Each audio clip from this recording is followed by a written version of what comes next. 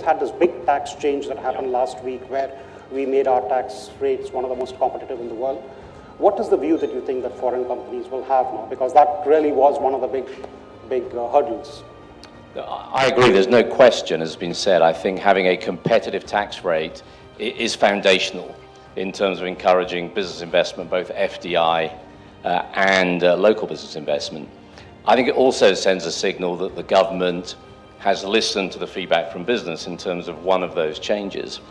I do think, though, that the points already made in terms of looking at the tax cuts as part of a holistic industrial policy, is very important. Certainly what FDIs are looking for is, yes, very competitive tax rates, but they want to see the government continuing to support investors, those who are creating jobs, etc.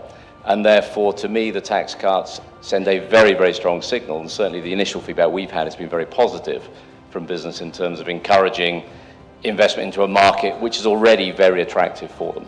Right. Do you think the shift that everybody is talking about, the factories moving out of China and moving to Southeast Asia, and one of the reasons why the tax cuts happened also was because the need to attract such investment. You think India could grab a big share of that? I mean, if there is why should a pixel plant be in Vietnam? Why can't it be in India?